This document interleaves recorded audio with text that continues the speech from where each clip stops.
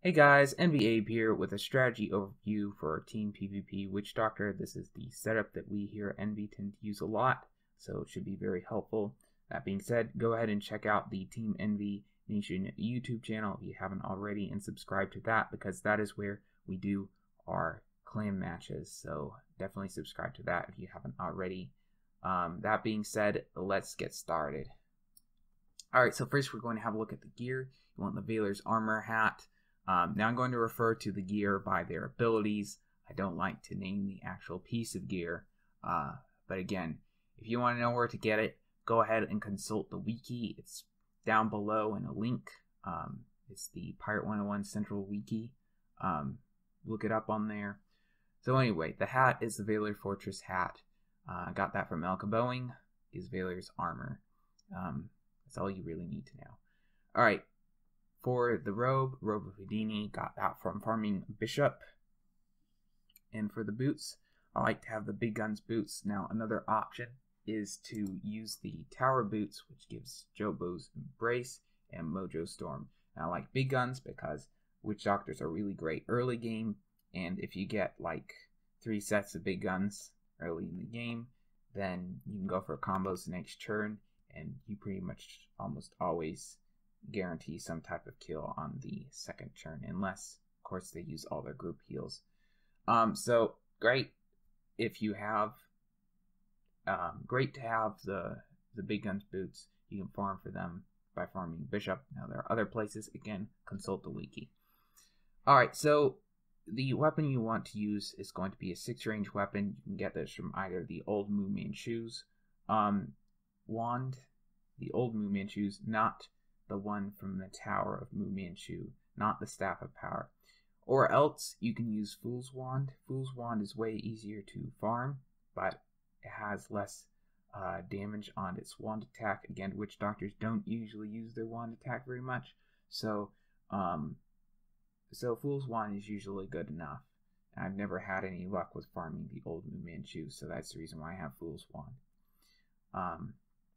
It gives 6 range, and your Witchdoctor has an extra range from the Witchdoctor trainer, so they have 7 range. And if you include the edge of the area attack, say if it's a Mojo Storm or something like that, then that's actually 8 range. So you can pretty much outrange anything on the field, except of course those abilities with infinite range, like Mornsong and Sniper Shot. So very, very OP weapon if you have it. You definitely get it if you don't. Now the eye patch of recuperation is the ideal eye patch for Witchdoctors. Always good to have heals as Witchdoctors because they have a pile of will and a pile of mojo power. So really great if you can get the eye patch of recuperation. I got this farming Sato. You can also get black range shades from farming Sato, which look really cool. So that's what I recommend doing.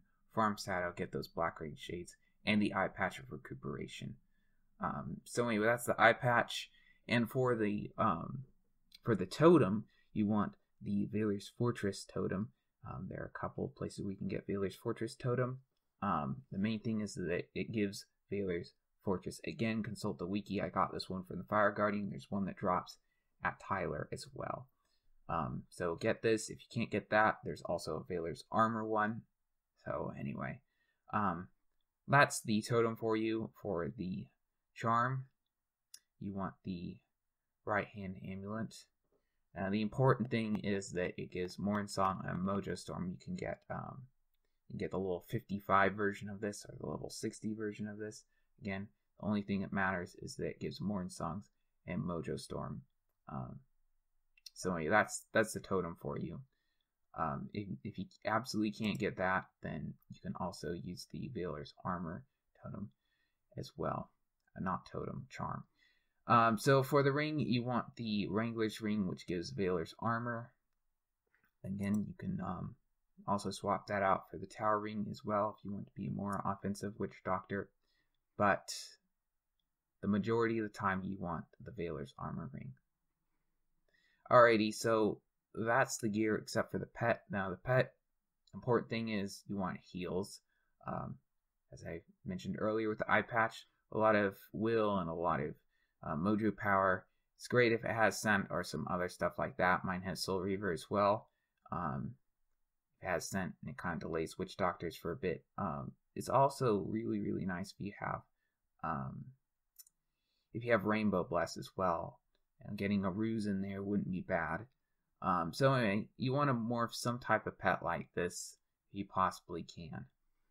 So anyway, that's the gear. I'm going to go ahead and show you the powers, like what you want to train.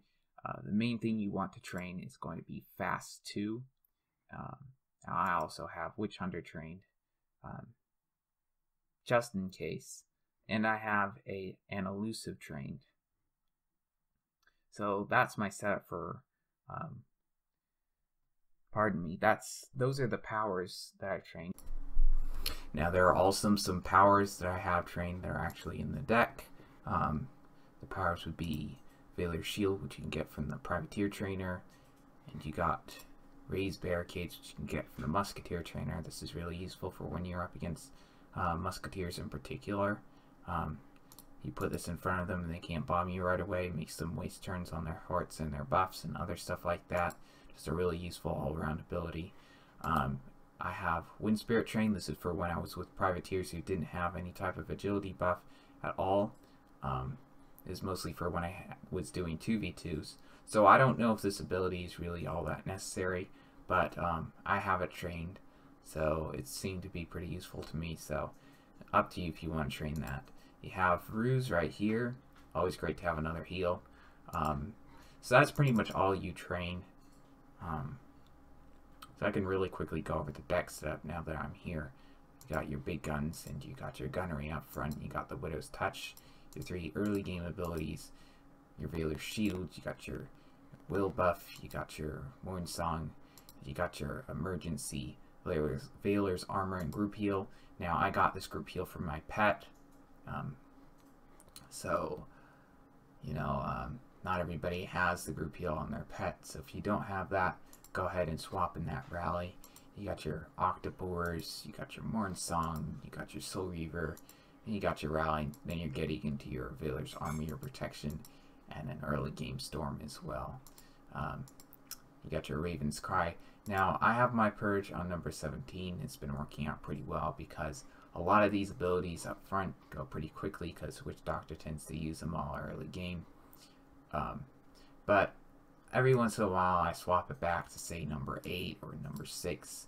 Right now I'm on number 70. And that's also another thing. Witchdoctors, they tend to go last in line, so their Purge isn't used as much as other classes.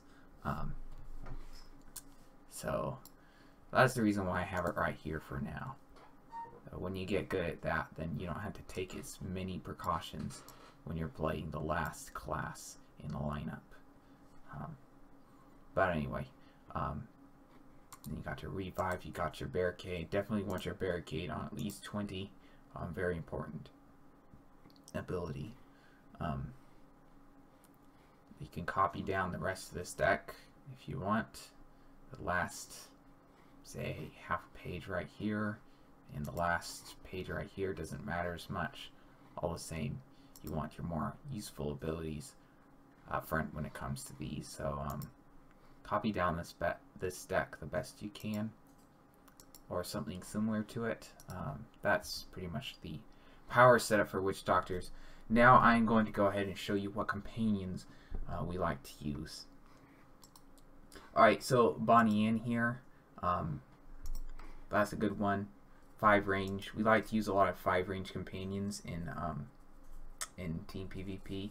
The longer the range, the better in most cases. You got Pepe as well, and you got Nausicaa.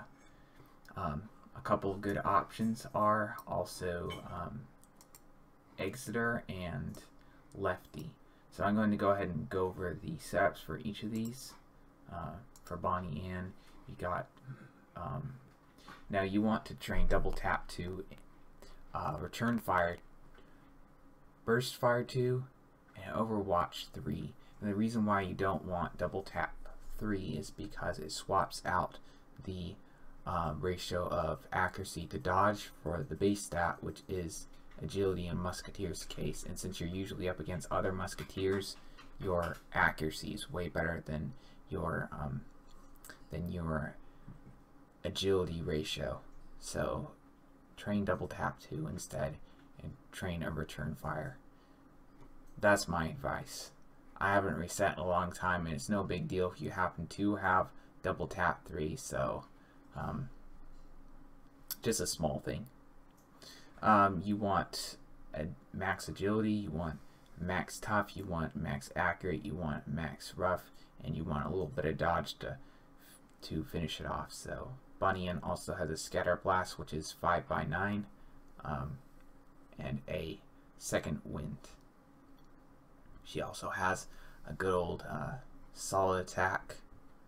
This is good for when you don't want to trigger any musketeer reaction hits. Say if Nazca has that little extra health.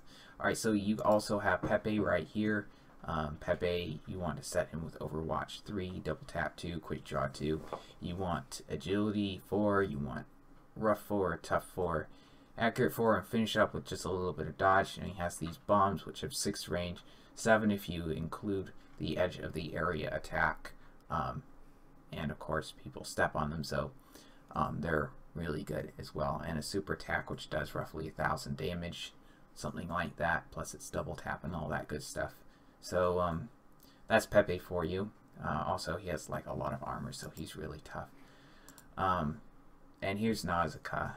Most of the time you only have one Witchdoctor in your lineup, and they usually go last, so they're usually the ones with Nausicaa.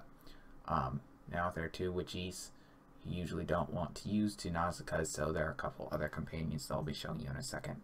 So this is how you want Nausicaa set. You want double tap 1, true grit 2, burst fire 2, and quick adjust that she automatically comes with. You want to set her with agility 4, tough 4, rough 4, accurate 4, and since my Nausicaa's level 73, I have 2 extra talents, so I gave her dodgy 2. I gave her point blank shot. I didn't give her those. Those are just abilities she comes with. She's got a super point blank, a mega point blank, an epic point blank, and she has her Nausicaa charge, which gives her double movement. She has 7 movement, so that's 14 movement right there. It's really OP because she can pretty much hit anywhere on the board if she's not slowed. And she hasn't used this ability. So, in fact, in some 2v2 tournaments I've been in, they've actually banned this ability right here. So, that's how overpowered this ability right here can be. She has 4 range. Since I kind of forgot to mention how much range these guys have as far as their movement goes. Well, these guys have 5 range. They have 5 range, but their movement is 4.5. I'll be showing you what a half movement is if you aren't exactly sure what I'm talking about, because they don't exactly have half squares in this game. Alright, so Exeter's another really good option. We've had matches where they banned Nausicaa completely, which makes not a whole lot of sense at all, because Nausicaa's not that hard to counter. But here's Exeter for you. He has those group slows right here. This one really useful about mid game, and this one is mostly useful for the beginning of the game. This one right here hardly gets used very effectively, but so good to have. They slow in a group. You got a 50% one right here, which slows for 3 turns. This one is a 33%, slows for 5 turns. Right here you got Musketeer's Medal. This is really great for if the other team tanks a unit and sends it charging in your musket line. You can pop this on them and they won't be able to do as much damage. So it's really great for that. And you got a Super Strike. Does quite a bit of damage. Here's how you want them set. Overwatch 3, True Grit 3. And you want to give them all the usual Musketeer talents. Agility 4, Accurate 4, Damage 4, Tough 4, and a little bit of dodge to finish it off. So that is for you. He also has 4.5 movement range, and he has 4 musket range. So like he can hit from 4. Here is Lefty for you. Gets an epic strike. Now I'm a little bit confused exactly how you want him set. So I never really use this guy at all. But I've heard that he's really good, and some of the other witch doctors have used him. You definitely want Burst Fire 2 and Double Tap 2. I give mine Overwatch 2. So you want to give him all the usual Musketeer talents right here. Again, I don't use him a whole lot. He's kind of a last resort for in case you don't have Exeter and you don't have Nausicaa or aren't allowed to use Nausicaa.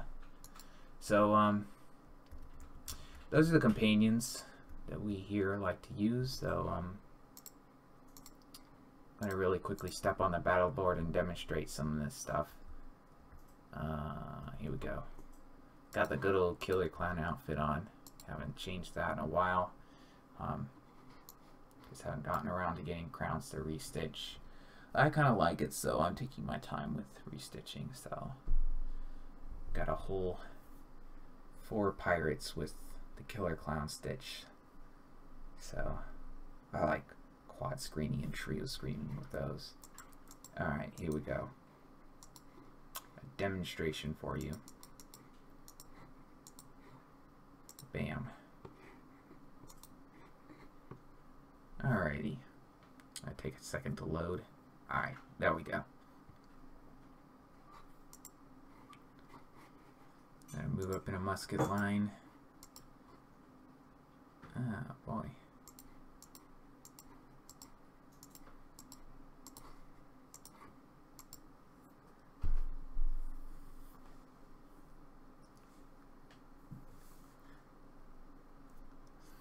Alright, this is where I'll explain what a half movement is.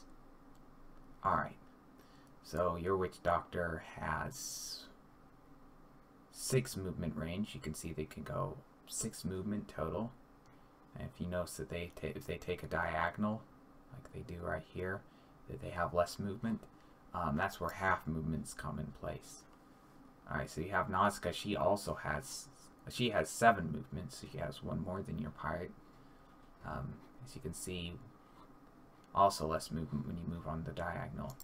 Now, these companions right here, they have 4.5 movement. So I'm going to really quickly show you that. So they can move right here, 4.5. Now, if they move diagonally and they go this way right here, they can also move that way. I'll have to pass and show you the rest of this on the next turn.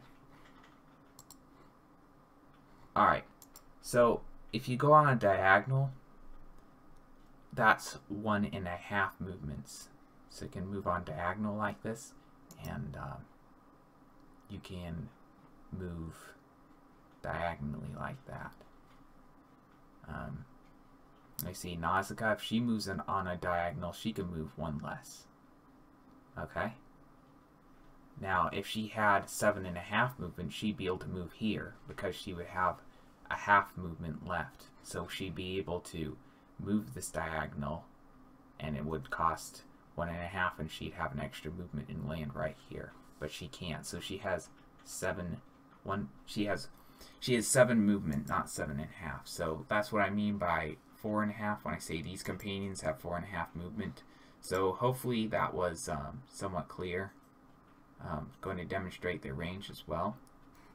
If you still are a little bit confused, then I'm just going to do the best I can to answer y'all's comments in the description below this video. So yeah, going to demonstrate their range real quick. Whoa. Yeah, I moved Pepe a little bit too far forward. Alright.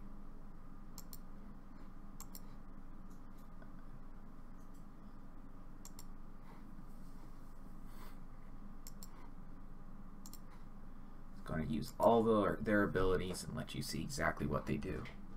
Bam. That's a Scatter Blast. Bombs can hit all the way back there. They leave some bombs for people to step on as well. That's Nausicaa for you. She can charge all the way across to the furthest corner of the field if she's not reduced. There you go. Nausicaa's OP. Alrighty, so those are pretty much the companions that you use, pretty much the entire setup. Hopefully next week I'll be doing, I guess, either a swashbuckler or a buccaneer setup, depending. And I'm going to finish the series sometime soon. But that's the Witchdoctor setup for Team PvP. Hopefully it was helpful. And again, subscribe to Team Envy Nation on YouTube if you have not already. That being said, it's pretty much the end of this video. If you have any questions, put them in the comments down below, and also subscribe to my channel as well. That is it for this video, and peace out for now.